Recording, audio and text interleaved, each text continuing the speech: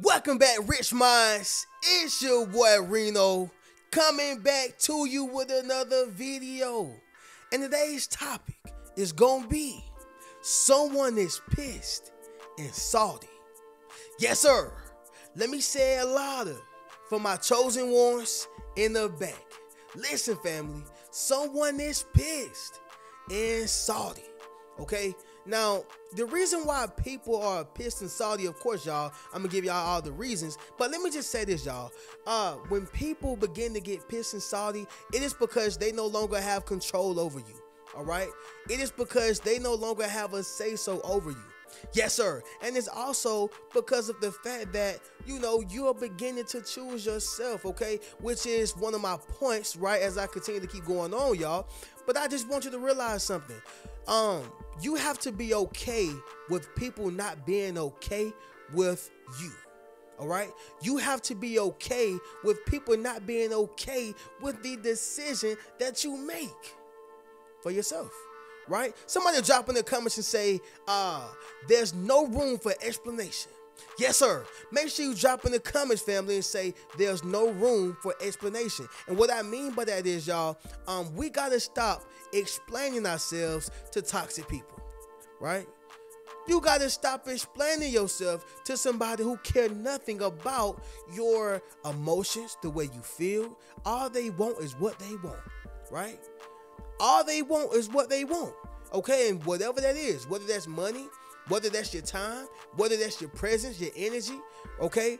Whether that's your love, whatever the case is, y'all, right? But they want what they want, all right? But with that being said, y'all, we're going to go ahead and get directly into this video. But before we do so, y'all be sure to leave a thumbs up on this video as well as subscribe to the channel.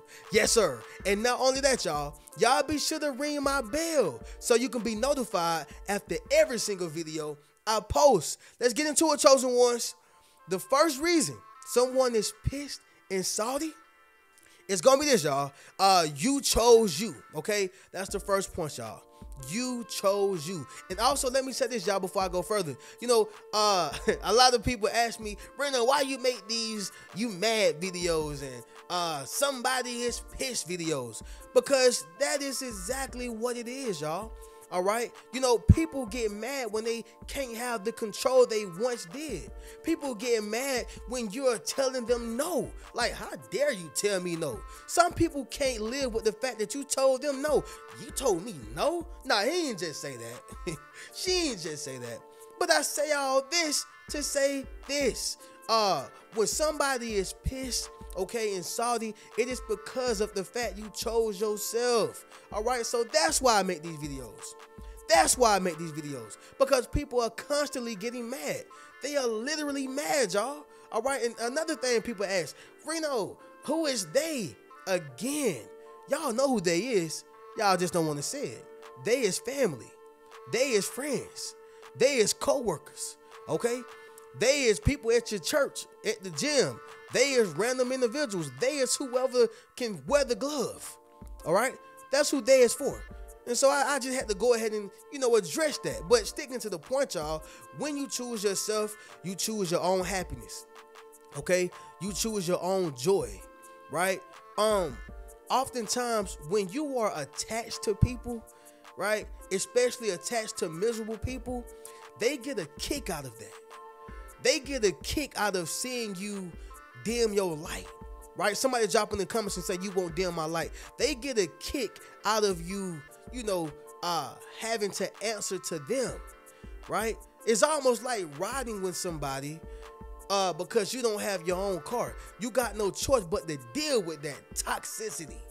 You got no choice but to deal with a mad person. You got no choice but to deal with negativity. You got no choice but to deal with that, right? You have no choice but to deal with it. Reno, what are you saying right now? When you say, you know what, I'm going to hop out the car. I don't care if I don't got no car to drive. I'm going to step outside of your house. I don't care if I got nowhere to sleep. Now, of course, y'all, I'm not saying you got to do this, but I mean this figuratively, and in reality, right? The point is, when you no longer care about the people, who you are attached to, feelings and emotions, right? Because you are valuing yours for a change, right? People get pissed and salty.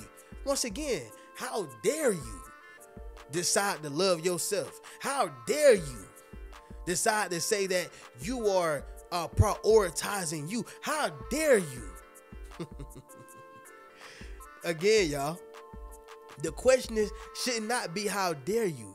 The question should, or I would say the statement should be, hey, I understand why you're doing what you're doing. Or even if they don't understand why, you're doing what you're doing, hey, I just hope that all is well. But that's how you know you are dealing with selfish people. When they can't even put themselves aside, when you say, you know what, nope, I gotta choose me. You done been here for people for so long, so many years. You ain't missed a baby shower. You ain't missed a graduation. You ain't missing a event. You ain't missed nothing. You ain't missed a step. But you said, I gotta miss this to take care of this, which is my temple, my body, me, the individual, right? And this is when you begin to expose a lot of selfish individuals. I hate to say it, y'all, but people are selfish. Okay, they are. Anyway, y'all, moving on to the next one. Number 2, it's gonna be this, y'all. They can't have their way. Yes, sir. Let me say it louder for my chosen ones in the back. Listen, family, they can't have their way. Okay, so this right here is a huge one. When a person cannot have their way, they throw tantrums. Oh yeah, y'all, they throw a fit. Y'all ever seen a kid who wanted some candy inside of a store, right? And they looking at that Kit Kat, and they looking at that Twix, that white Hershey, right? And that's my favorite, by the way, y'all. But the point remains, they looking at it, y'all, and whoever told them that they can't have it, brother, sister, cousin, daddy, uncle, right, mama, whatever the case is, y'all, no, you can't have it. No, right? Well, they begin to have a tantrum because they want what they want. And that's the same thing with your family, with friends, co-workers, okay? People who feel entitled and obligated to you. Let me say it once again, y'all. People who feel entitled and obligated to you, okay? Somebody drop in the comments and say, I don't owe you nothing. Yes, sir. Make sure you drop in the comments, family, and say, I don't owe you nothing, all right? Again, y'all, it's okay to say no.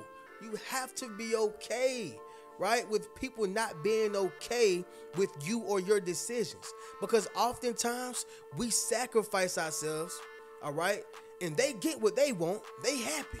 But now we're unhappy on the inside, okay? Now we're the ones who have this bitterness, and we have this, not necessarily hatred, but, this resentment because we agreed to something that we never wanted to agree to. But once you reach a level of maturity to where you say, listen, you can't have your way with me. No longer. You can't have your way with me. Listen, y'all, that's a powerful tool. That is a powerful tool. Everybody don't have the backbone to stand up to family, friends. People don't have the backbone. They feel like they gotta always, be codependent on somebody else, right? That's a form of codependency. See, being independent doesn't always have something to do with your finances, right? It doesn't always have something to do with you being a great provider, male or female, right? Sometimes, we need woman in our life as a man, need a man in your life as a woman, right? And again, y'all, this is not to preach division, because ultimately, once you're married, you have reached something sacred, and this is what God wants. This is what God wants. And I'm not saying that you don't, supposed to do that, right? That's not what I'm preaching. What I'm saying is that in order to reach a state of whole, okay, you have to understand how to be okay with yourself, okay? Being dependent on you, not dependent on someone else, okay? Being dependent on the fact that they say it's okay, you did a good job, right? You're beautiful, you're handsome, okay? It's okay to do this just because they said it's okay. You have to know that, man, it's okay. I don't care if my grandmama ain't told me I can't do it, or my granddaddy told me that I can't do it. You have to know that it is okay because you said it's okay. Not because mama said, not because granddaddy said, not because auntie said or mama, right? Make sense what I'm saying, y'all? So codependency is real. right? It don't got nothing to do with your finances. And that's something that I had to work on.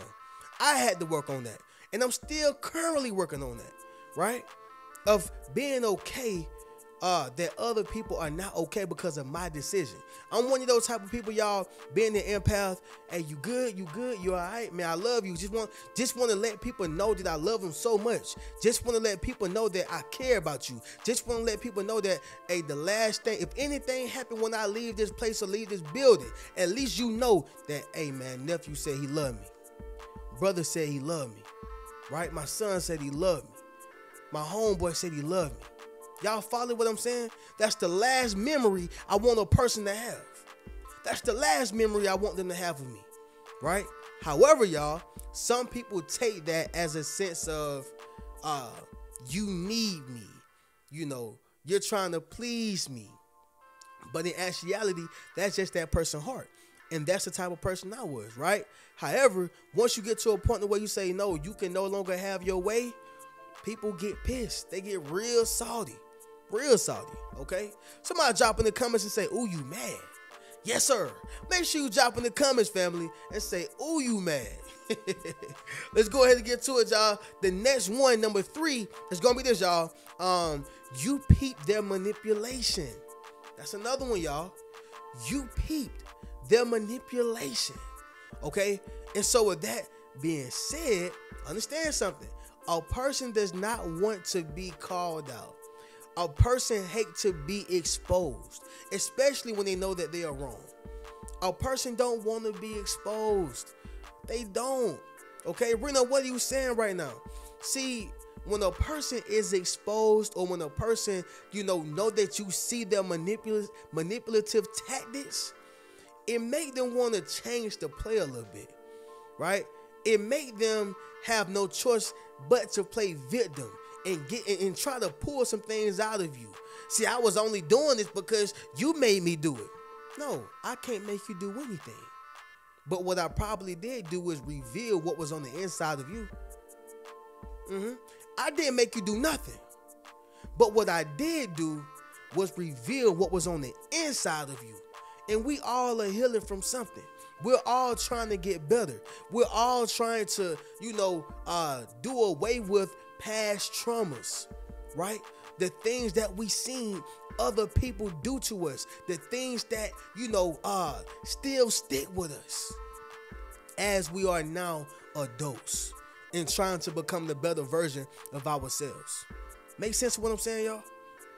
And so with that being said, again, when you people person manipulation, when they know that you know, oh, now you done woke up the beast. You done woke up the beast because you wasn't supposed to know that, right? It's almost like, let's just say you got a son right here, right? And I had a very similar situation, but I'm gonna try to keep that, for another video. But let's just say you had a son right here, and the stepfather acts a certain way to the son. And the mother, and when I say a certain way to the son, he acts as if he is friend. And the mother is suffering from emotional trauma, emotional abuse, verbal trauma, verbal abuse, mental trauma, mental abuse, right? She's suffering from what this man is doing to her. But the stepfather is acting as if he loved the son so much. He's acting as if, I'm your friend, I'm your homie. You can call me, you can text me, you can, whatever you need from me, I got you. I'm your father figure. But when the son walk in and see that his stepfather is abusing his mother, it make you look a whole nother way. It make that son realize that, did you really love me? Or were you manipulating me? Did you really care about me? Or were you manipulating me? Are y'all following what I'm saying? How can you love me and you're doing this to another part of me? It makes no sense. Somebody drop in the comments and say it makes no sense. It makes no sense. So what I'm saying, y'all, is that when you people a person's manipulation, it's going to cause them to get rowdy, to get hostile, right? to get rowdy, to get hostile, to play victim, to make it as if you are the bad person. This is what they do when you peep their manipulation, when you catch their what? BS. All right. Moving on to the next one, family. It's going to be number 4. And that is you refuse to take a beating. Yes, sir. Let me say it louder for my chosen ones in the back. Listen, family. You refuse to take a beating. Okay.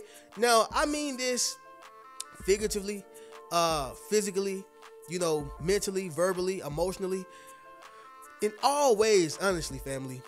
See, when a person don't want you, or when a person won't allow you to grow, allow you to separate yourself from their toxicity or negativity, they get pissed about that, y'all. Real salty. Because you are supposed to take this beating. That's their mindset. You are supposed to allow me to crack jokes on you.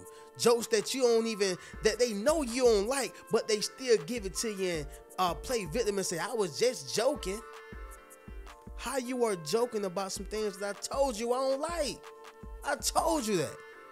But it's a joke to you, huh? But what if I joke on you? And then this is where we get to a point of returning toxicity with toxicity. And that's what we not gonna do, y'all. Nah, we not doing that.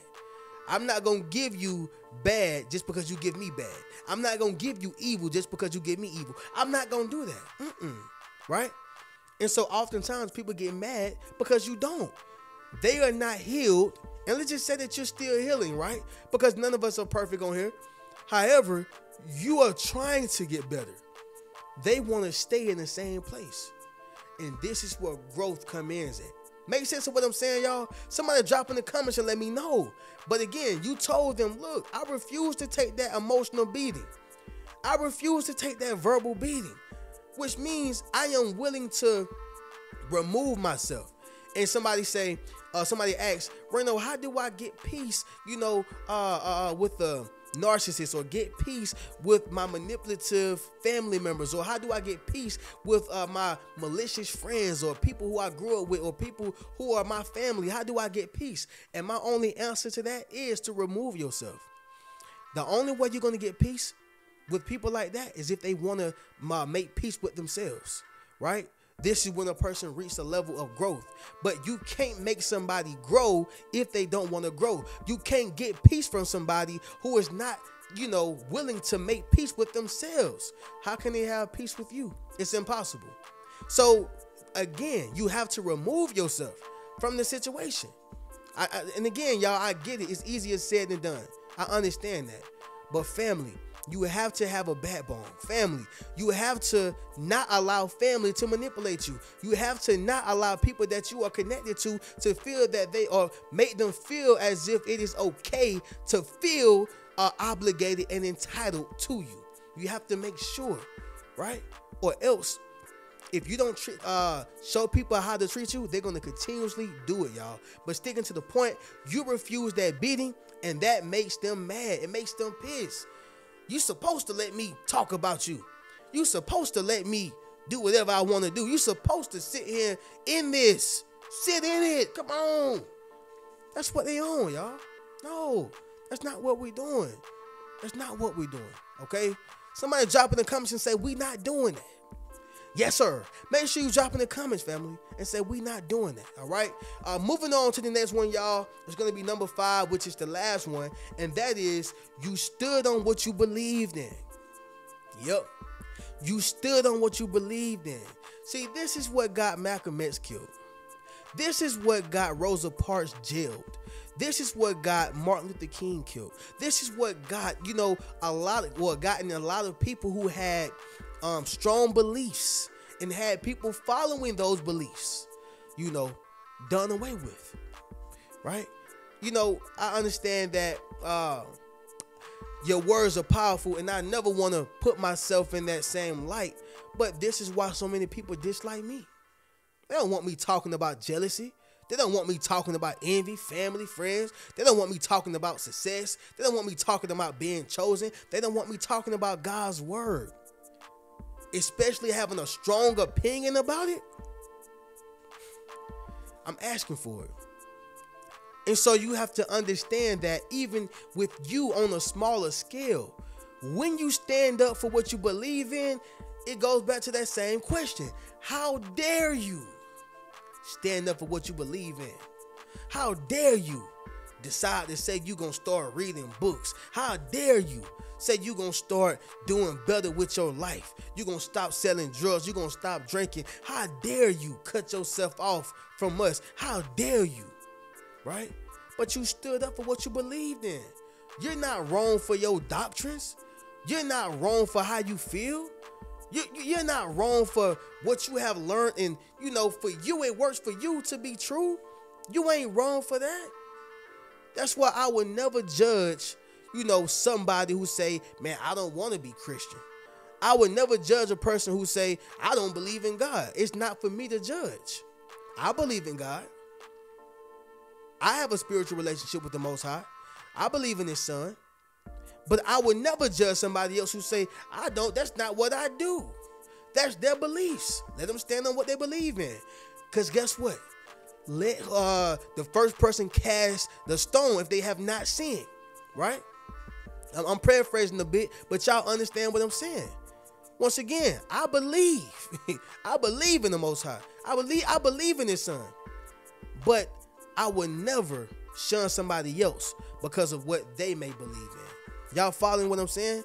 And so that goes back to the whole point, y'all. The whole point is they are mad at you because you stood up for what you believed in, okay?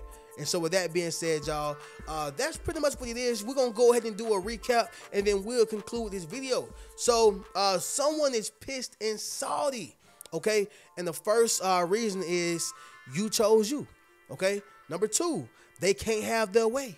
Number 3, you peeped their manipulation. Number 4, you refused to take a beating.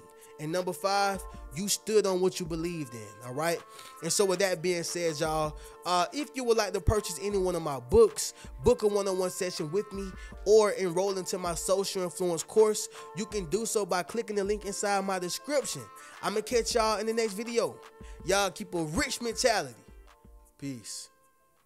What's good, family? It's your boy Reno. Check this out, y'all. I just dropped my social influence course, okay? Where I show you how to build up your social media platform as well as become a self-published author. Understand what I'm saying, y'all? If you want to leverage your expertise, okay, you got to publish your book. But not only that, if you want to get popping and build your community, you got to build up your social media platform. And so I put that all in one course, okay? And so all you got to do is go to the link in my bio, all right? And drop in the comments social influence if you want to build up your social influence. Click that link in the bio and we're going to get you popping. Keep a rich mentality.